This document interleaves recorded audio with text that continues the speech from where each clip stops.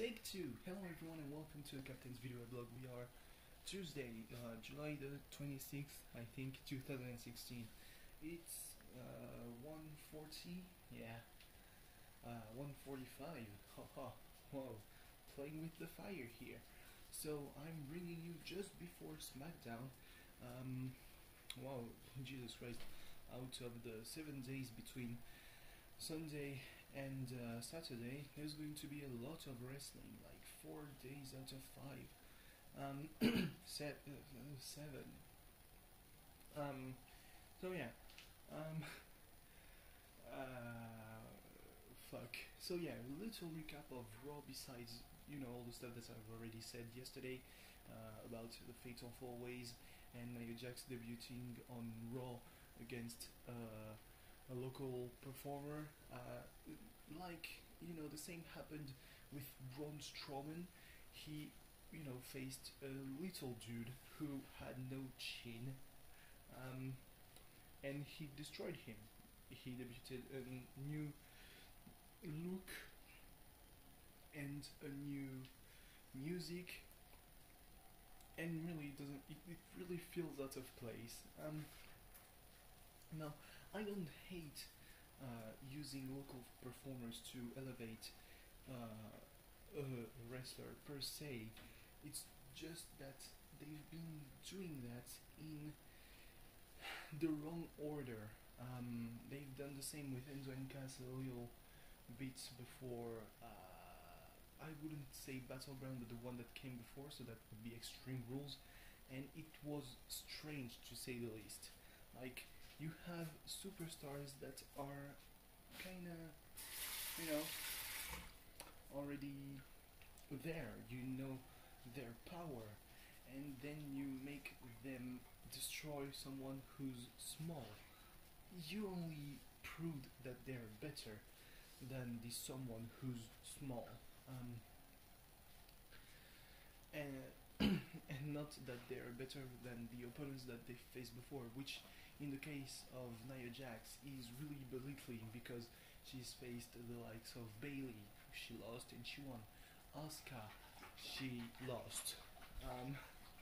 So yeah, you're not really helping.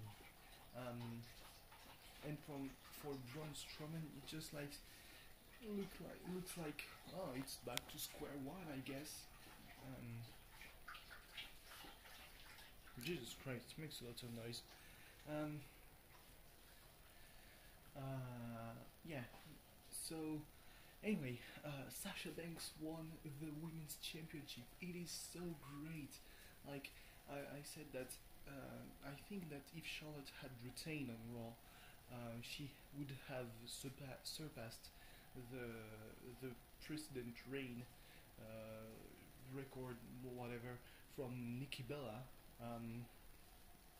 but that would be combining her current reign as women's champion and her reign before WrestleMania as Divas champion. So yeah, but she lost, and holy shit, everyone should stop diving to the outside. Sasha Banks did a huge dive and she landed on her face. Then again, Charlotte could be held responsible for not properly catching her, as Sasha would be for not properly catching Charlotte when Charlotte did that fucking moonsault of the top rope right onto the outside. Oh, also, pretty nifty note, now the announcers aren't ringside anymore. They are at the top of the ramp, like on WCW, and I think during the 2002 to 2004 Raw era. That's kind of strange. That means that we're not getting table spots anymore, but I can live with that. Anyway, what other things were there? Oh, they did a fucking stupid angle with the Golden Truth and Pokemon Go, where R-Truth first found a Jigglypuff under Bob Backlund's bow tie when he was reconforting, kinda reconforting Darren Young. He was pretty much telling him, not to lose his focus that he would win the title once again and all that, but still, kind of be, it's kind of reconforting. I will understand it as such. So yeah, then R-Truth said that he had graduated from Pokemon College, which is really strange because when Pokemon came out, I think that R-Truth was pretty old to even enjoy the thing, and he mistook the logo of the Pittsburgh Penguins for a Pokemon, which is a bit strange, when you consider that not so long ago, R-Truth in that same arena was waiting in a backstage in a penguin costume.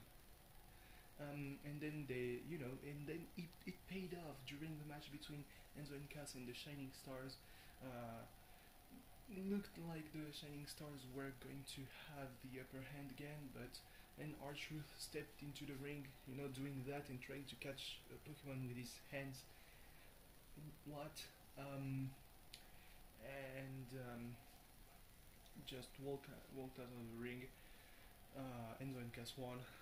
Okay, it's a stupid angle, but it paid off, so I guess that it's not that stupid anymore. I mean, strange standard.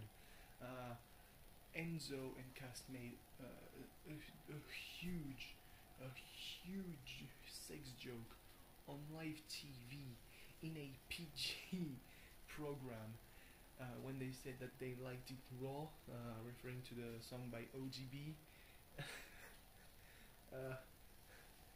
I mean, that's getting crap past the radar, really. Not sure they would have tried their hand at doing that, only maybe 5 years ago. So yeah. What else was there? I mean, it's really strange to try to recap Raw when you think that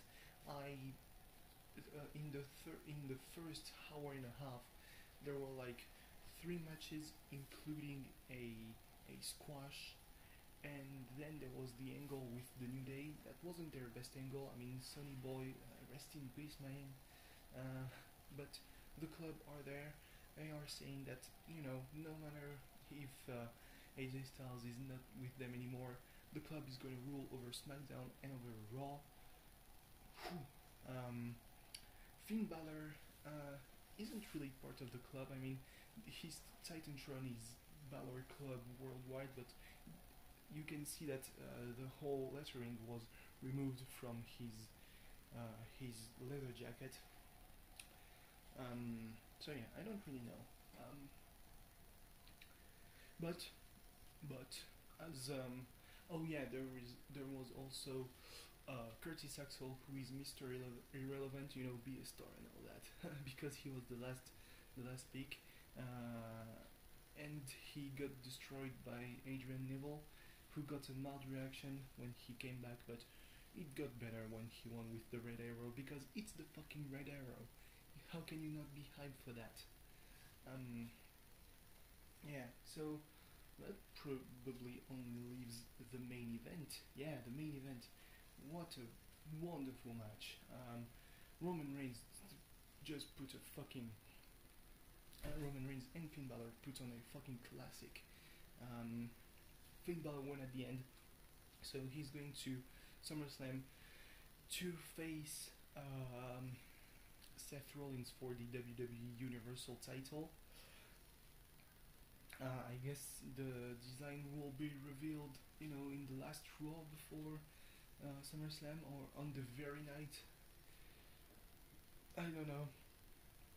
I'm a bit afraid of what they're going to show as the design for that belt. I'm not gonna lie. So yeah. But it was a great match, despite the fact that Roman Reigns really, he did some abuse with the Superman punch. Like, if that were Pokemon, he would have run out of action points to do the move.